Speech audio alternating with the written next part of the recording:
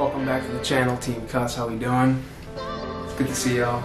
If you're new to the channel, hit that subscribe button, turn on the notifications. I'm going to be dropping videos every Tuesday and Friday. So basically today I'm going to be showing you guys how I practice. Keep it pretty simple. Go over a couple things. So get your horn out. Here we go. The main thing I want to talk about is the things you should be doing every day when you practice. So fundamental type things. Before we get into like the notes, the other stuff, the solos, the jamming out, whatever you're doing, you gotta get the basic trombone playing down. So that's what I want to talk about today. Personally, I like to start with the buzz. So get the mouthpiece, right?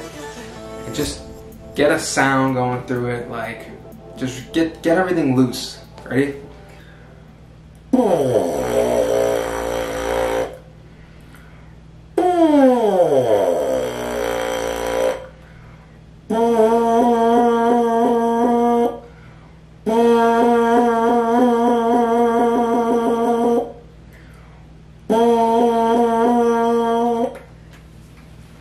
So now match it to the horn.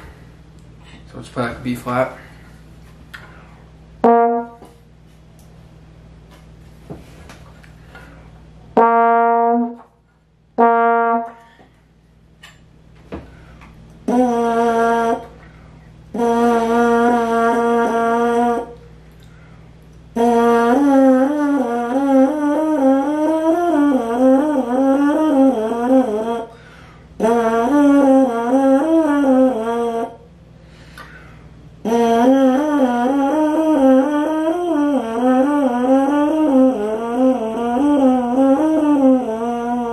So the next thing we can do is jump into long tones. Now these are really annoying.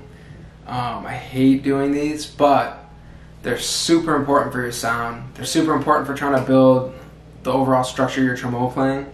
So I highly recommend doing these every day. Just pick a note. Or just start on B flat and go all the way down. So here goes nothing.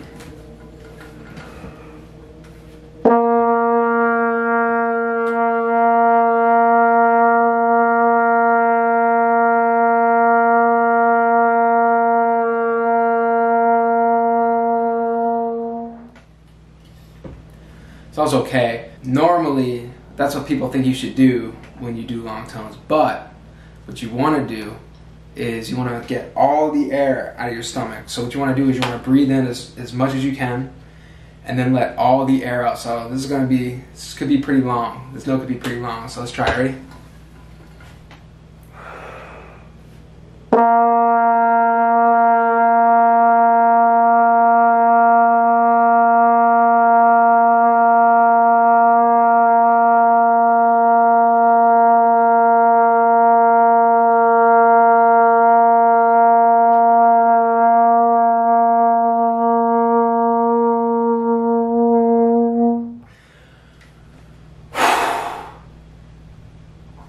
You just do that, you just keep going down, sorry.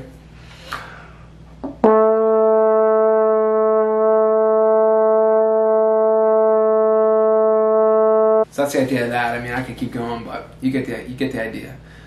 Really get that air going. So next up we got major scales. So major scales are super important. Don't let anyone tell you differently. Super important for learning the instrument, learning all the notes, everything. So make sure you know all your 12 major scales, no matter where you're at. Super important. How I like to practice scales is, so I'll start on C major, and I'll go up to C major, and then I'll come down with D flat major, and then I'll go up with D major, and then I'll go down with E flat major. And put on a metronome, work it up until you can get it to a speed that like really speaks.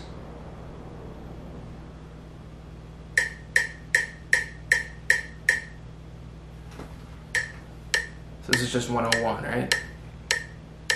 So let me show you. 1, 2, 1.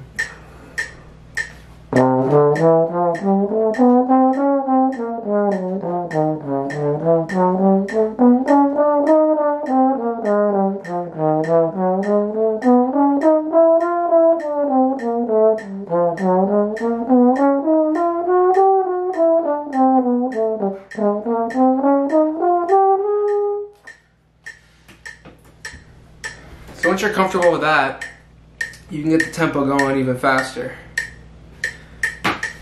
When you really get it down, then put the tempo up. Don't worry about the tempo though. But for the purpose of this video, I'm going to show you. 1, 2.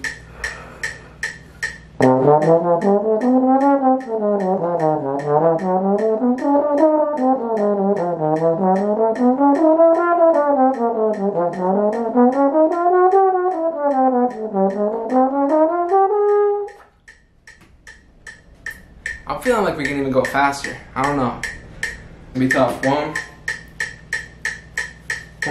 2.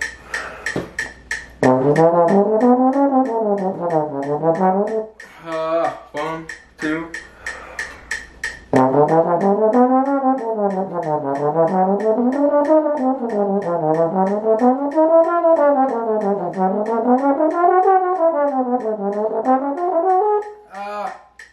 Let's try it one more time. 1, 2.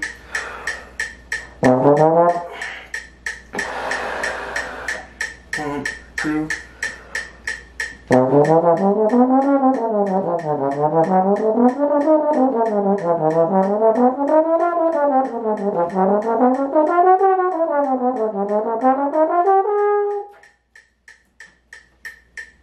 Now I won't settle with that. Like, I don't think that was super clean, but just work on getting the tempo. Like if you're trying to work on faster playing, scales are like the best way to do that. And just working them up faster and faster and faster. Just keep pushing yourself. So the next thing we're gonna do is slurs. The best way to do slurs is to find the positions where you're playing these slurs like a lot. So a lot of people think the best way to do slurs is like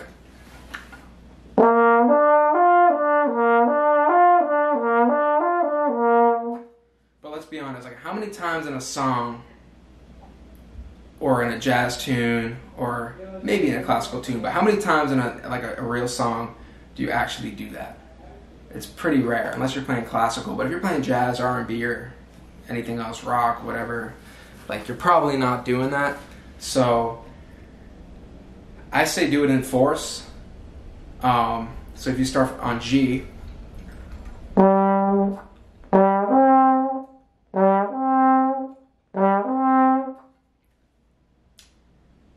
so what you want to do is get like 50 to 100 clean ones. So what I mean by that is tongue the first note and then slur the second note with only using your lips, slur the second note. And what you'll find is that you won't get that many clean ones. So you really want to push yourself until you get as many clean ones as possible. It's just going to help your overall control of the instrument. So we'll try it.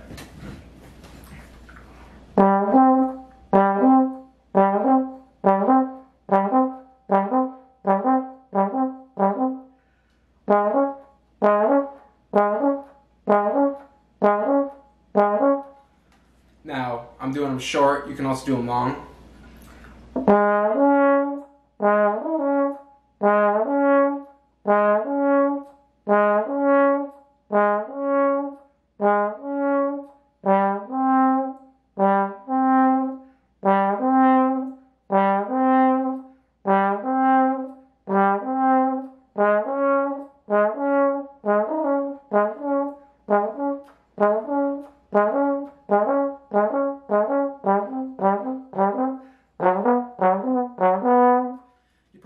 Past fifth position, but you know, doing those super good because you're gonna be using those positions a lot. You're gonna be going from fourth to third, G to C or G to B, things of that nature.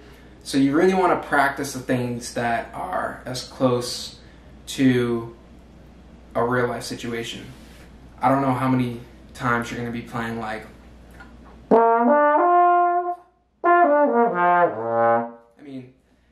classical, but other than that, probably not. So just something to keep in mind. And then go up an octave. So if you're nailing these, it'll get way more, like for anyone who's advanced, take it up an octave.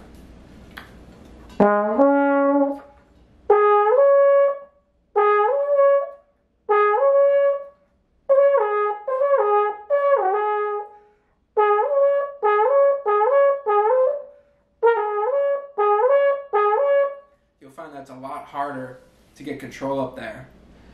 You know, as you get higher up on the instrument, the control and the partials become a lot closer together. There's more partials when you get up higher.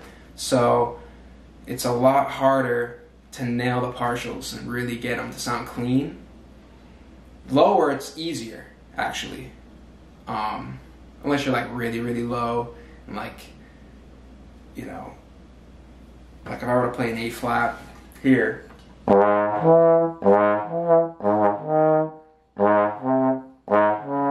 But even that's not that bad. Like, I'm talking about, you know, in here, it's pretty easy, you know. But when you get up higher, that's where practicing those partials comes in handy, because if you're playing a lot of stuff up there, it's really, really easy to start clipping notes not coming out, you know, getting notes. If people wonder why like certain notes don't come out and stuff, it's because they're not comfortable playing like that type of way. Yeah, overall, you want to really focus on getting your trombone playing there. It's not like keys or another instrument where you press the notes and the sound is just magically appears. Like, no, like everything, we have to make the sound. We are responsible for creating the sound. So that's why getting your sound better and working on long tones and all those things to improve your sound, improve your technique is huge. And one of my teachers always told me, like, you know, you gotta work on your trombone playing. That's like your foundation, and then go to the other stuff. But just work on your trombone playing. Play etudes, you know, melodious etudes, the Roche book, and the Arvin Studies book. Those two books you guys should all own. You know, every trombone player should own those books. They're great. They have a bunch of exercises. The melodious etudes book just has a bunch of countless etudes that you can play over, and there's so many good things that you get out of those two books. But yeah, just play every day, like practice every day. Work on your fundamentals maybe like 30 minutes a day. Work on your other stuff for an hour, or work on your fundamentals for an hour and work on other stuff for a half hour. Whatever floats your boat, whatever your goal is or what you're trying to do. But it really starts with the trombone playing. A lot of people want to jump and learn songs and learn all these crazy things, but you're not gonna reach your potential if you don't have the base. It's like building a house without a foundation. Like, it's just not gonna work. So really get that foundation on the horn before you move on to other things. And I also want to talk about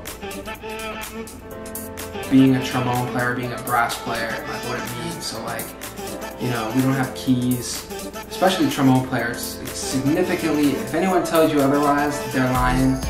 It's significantly harder to play faster on trombone. It's significantly harder to play this instrument. Like, to make it sound good and clean, it's really, really hard to play it. So all this technique stuff, like, you gotta put in the work more so than some of these other instruments. Like, you can't play fast just by pressing keys fast and moving your fingers fast. Like, you have to actually, you know, not only move the slide quickly, but get all the articulations. You know, we don't have valves where, you know, the pitch is just gonna change by pressing valves necessarily. Like, everything is controlled by the tongue and the way you tongue.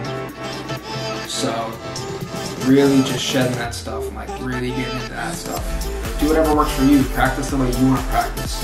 But at the same time, make sure you're pushing yourself and you're getting better every day. If you're not getting better, you're wasting time. And as for like how often you should practice, I think every day for 30 minutes. I mean, you're telling me you don't have 30 minutes in a day. Like, come on now. So every day, 30 minutes, you should do this.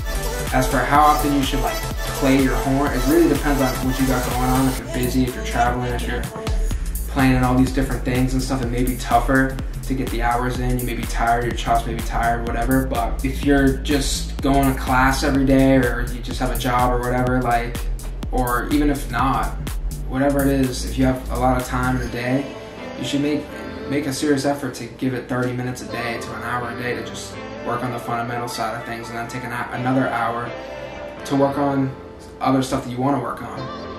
Every day when you practice, it's like going to the gym. you want to attack all the different aspects of the instrument. If I were to go to the gym, I'm gonna lift different body parts every day. I'm gonna focus on different parts of my body. You don't have to do it that way, but I think it's most effective. Like, you should pick different things to focus on that you want to get better every day on the horn. And, you know, whether it's intonation, articulations, playing faster, whatever it is, like, pick a certain thing and really go all in on that for like the second half of the practice. But keep the fundamentals there. Practice those fundamentals. I hope all this helped. I'll see you guys in the next video.